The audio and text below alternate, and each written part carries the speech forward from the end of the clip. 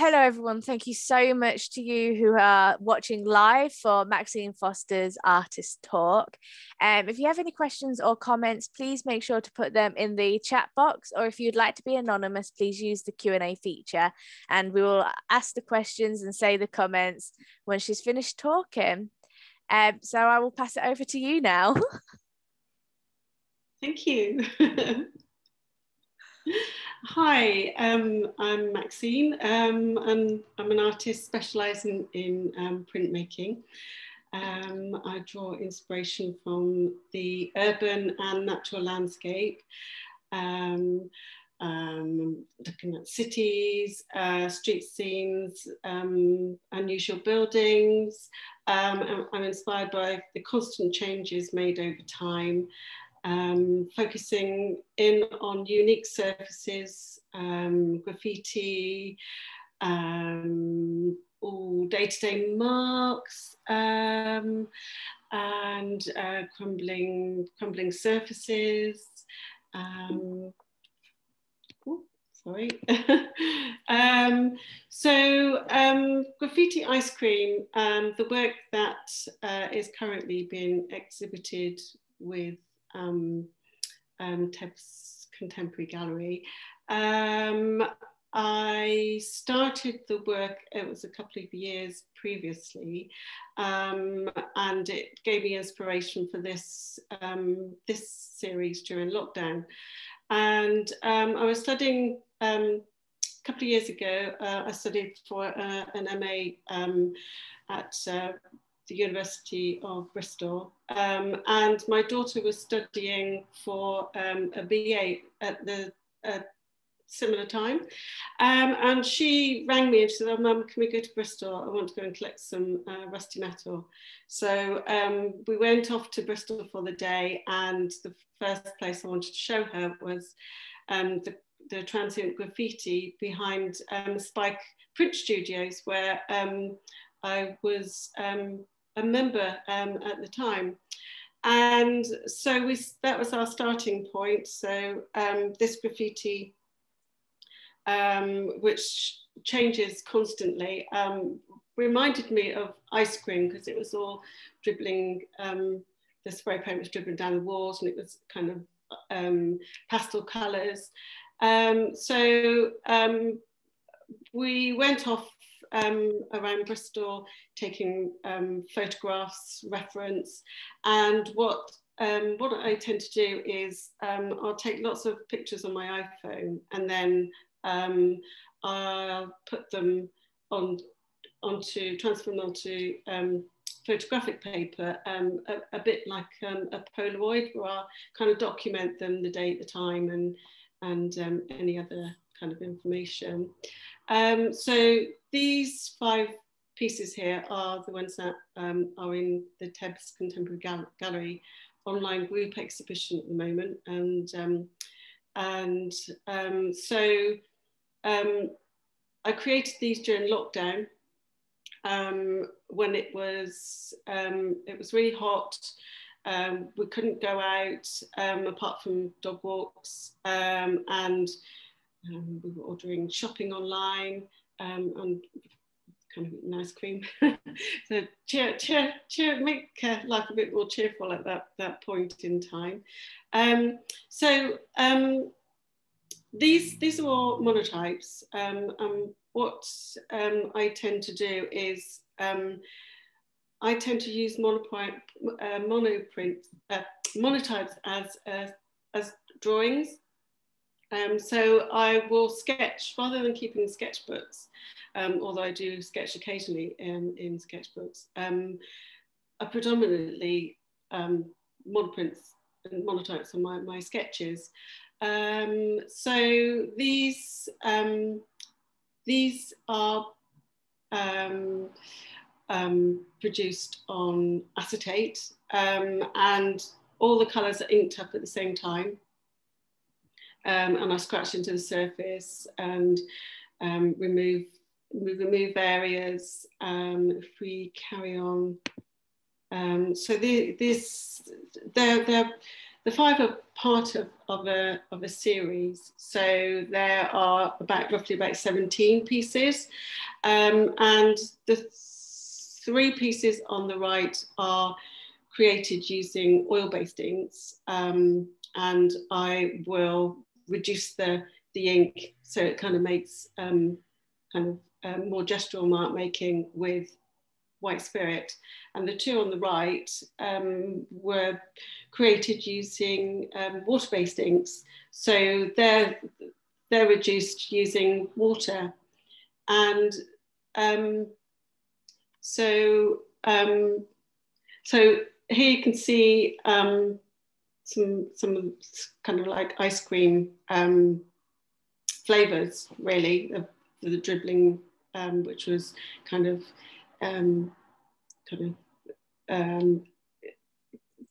sort of similar to the graffiti behind Spike. So bits of the docs are in there too. So and then there was a helter-skelter, a temporary helter-skelter, which also gave inspiration as well. During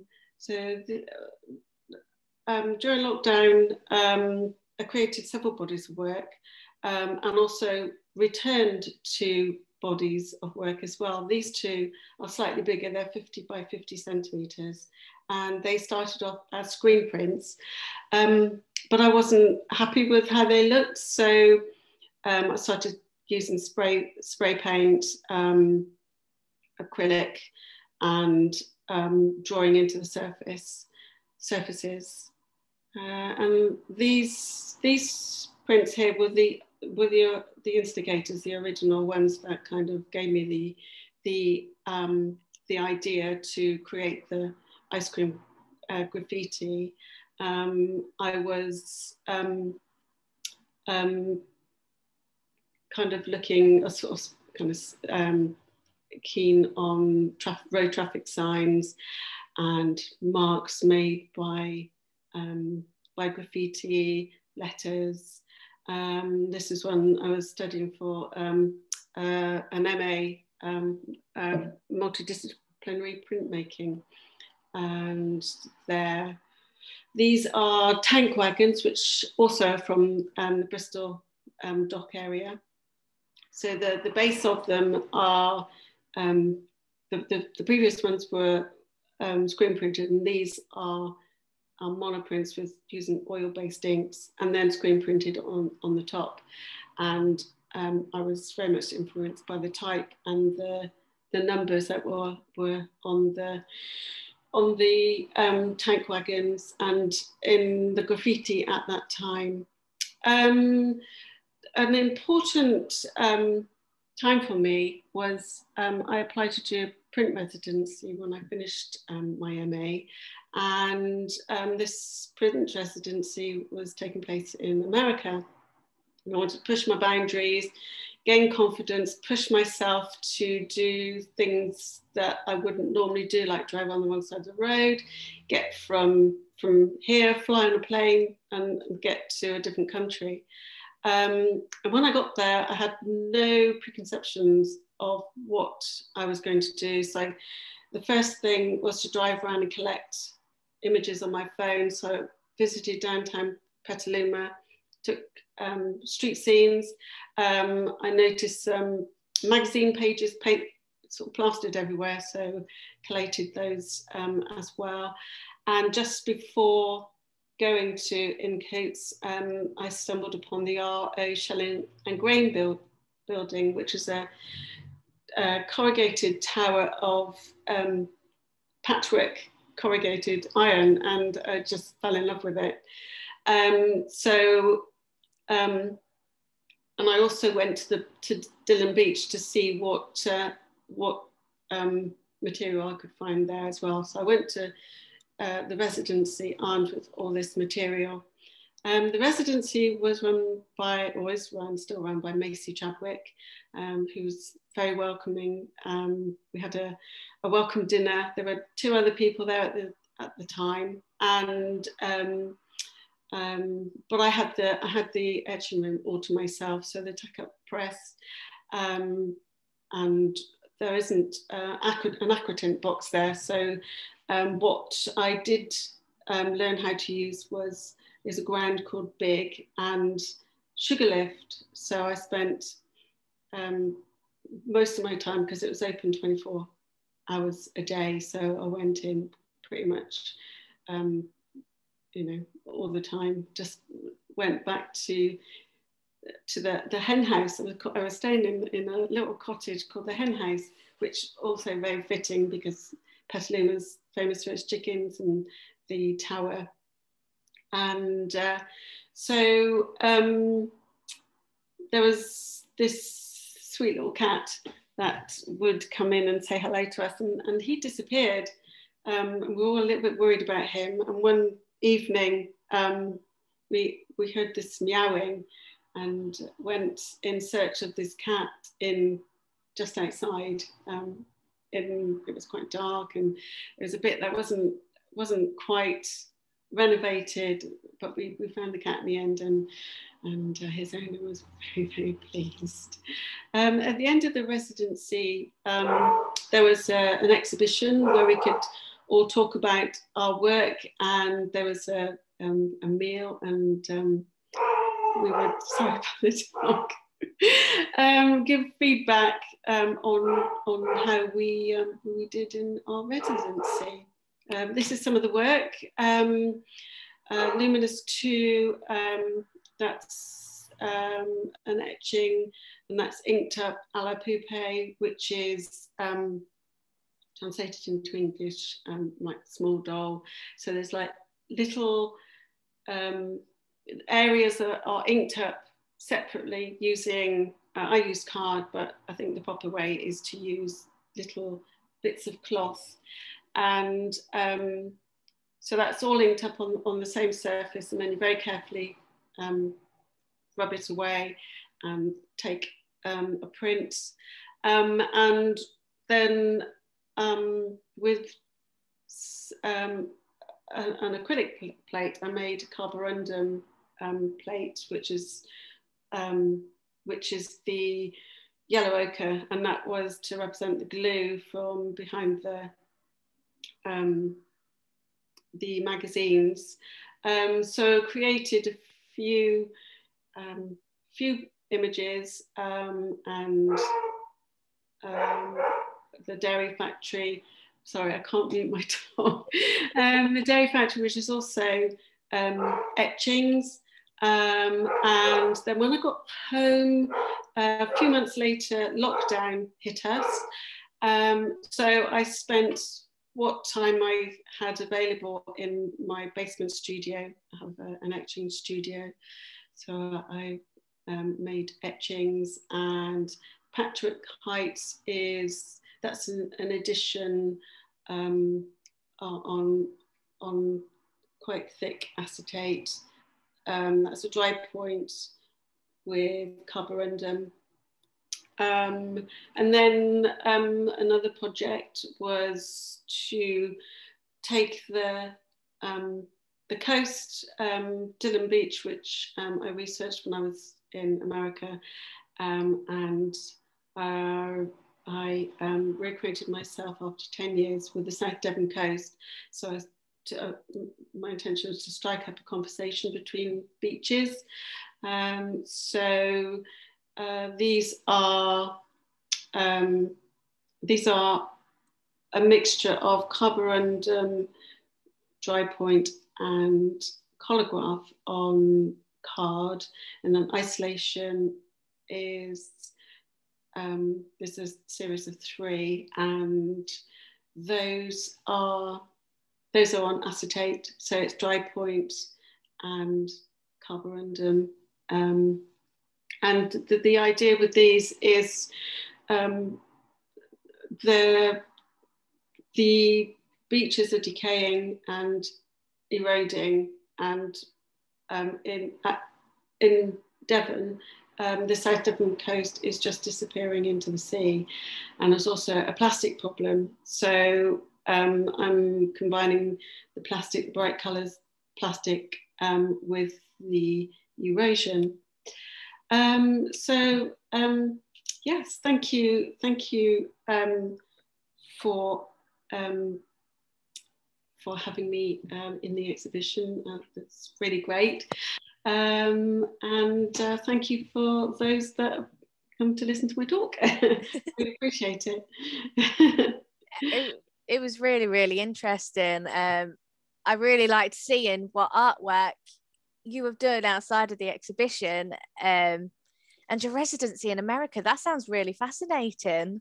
It was a real turning point for me. I think it built up my confidence, and then combined with lockdown as well, you know, sort of carrying on, it was it kind of it kept me sane. The real question is, did Roger help you with your printmaking? He was very helpful. Yes. Much quieter than the dog. Yeah. And I mean, it's fantastic. We've got quite a few questions come through. We did. So we've got, what's your favourite printmaking technique?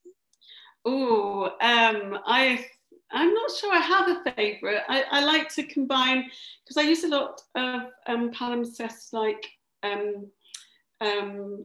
kind of erasure in my work. So I'm always, well, not always, sometimes my prints are quite simple, sometimes they're quite complicated. And when they're complicated, there's lots and lots of layers. So I'll erase areas and then I'll print on the top, and I'll erase and print on the top. So it's kind of, it kind of continues to build. So it's really interesting way of working, almost like how graffiti takes away, you're putting on. And what is it that draws you to printmaking rather than painting, so like solely painting? I think because I have a print background. I started off as a graphic designer. When I left school, I trained as a graphic designer, and then so I have a commercial knowledge. And when I was at college, there was a print studio, so we all had to do printmaking, and screen printing at that point really grabbed me. And I hadn't done any etching because I was so focused on screen printing. And then so it was a progression really, going from doing really tight, precise drawings, designs, to wanting to loosen up. I've always wanted to move away from the kind of like the rules and kind of regulations, and so that's kind of what took me into printmaking. And it's addictive. I mean, you can see the passion that you really do have in your artwork. It really comes through. And this one is really, really good. How has having a daughter affected your practice? Did you have to stop for a while, or did you manage to keep going? Well, when I had my, I've got two daughters. When I had my first daughter, I was working in a graphic design company. So I wasn't really doing printmaking. But then when I left and went into freelance, and then that gave me the opportunity to then branch into evening class. So I would escape every now and again, go and do evening classes, which then when they got older, went to day classes. And then after the day classes, I enrolled in doing an MA. So it just grew. It sounds like a wonderful, like, natural progression that you managed to do. And how do you choose the titles of your artworks? I think my favorite one is the cheesecake. Well, with those in particular, I don't normally name my work after food, but I think it was a mixture of the graffiti reminded me of ice cream, and because it was hot and it was summer, summertime skies with some of the fluffy clouds, eating ice cream in the garden because we couldn't really kind of go out. It just was a natural progression to name them after, well, they were made up names. They're not kind of ice cream names. I kind of made them up. What I felt they should be called. And you have mentioned quite a bit working during lockdown. So it actually looks like you've thrived quite well. Yeah. There were some difficult moments. It wasn't an easy ride, lockdown, as it wasn't for so many people. But I think every spare minute I had, I would slip downstairs and and just do some printmaking. And we've heard that Roger the cat was helpful in America. Does your dog ever accidentally get in and collaborate with you? He sleeps a lot, so apart from when he's barking, he does join me in the studio, and I have to be very careful not to trip over him, otherwise, you know, there could be a catastrophe. But there have been a few close shaves actually. There's a table downstairs by the window, and so I put prints on there to have a look at them. And sometimes if a dog goes by, he'll just launch himself. And so, you know, there has been a few close shaves that he might have had got a few scratch marks on my work, but it hasn't happened yet. Touch wood. Touch wood. And you seem to bounce between oil based and water-based inks. What do you prefer, and is it because of like the qualities that they give? Yeah, they're so different. The oil-based inks give a really rich, deep, and quite not hard, but a harder result. Whereas with the water-based, you can get really soft, very watery, and you can just pick up the plate and it'll just run down. You can do that to a certain extent with white spirit, but it's not quite the same. It's much better with water-based to do that. Can get quite messy. And what's your favourite graffiti that you've ever seen? My favourite graffiti that I've ever seen. Oh gosh, there's so many. There's some really beautiful. There's some really beautiful work out there. But I do tend to go for the kind of the grungy, kind of less perfect graffiti. So it's more the mark and the texture that I tend to go for. Yeah, that's fantastic. I remember where I grew up, there was this guy, all the normal graffiti, the grungy looking one, no one batted an eyelid with, just expected it.